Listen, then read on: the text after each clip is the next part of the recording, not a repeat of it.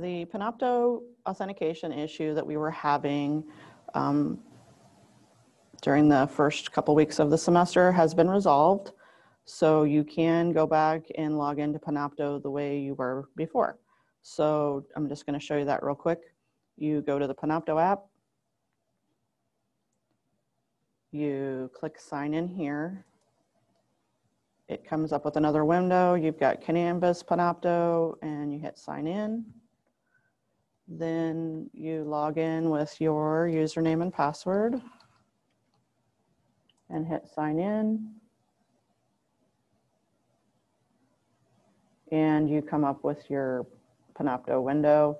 The advantage of logging in through Canvas is it'll give you your folders for your different courses. I don't have any because I'm not teaching any courses, but this way you've got an easier way to get to your class folders.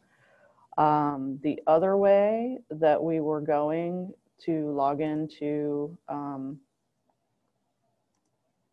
panopto still works. So if you're comfortable going that route, you can do that as well. And I'll just show you that real quick. You open up your panopto app.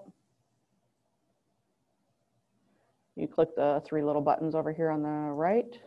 Use advanced sign-in. Log in with your username and password. And you get to the same place.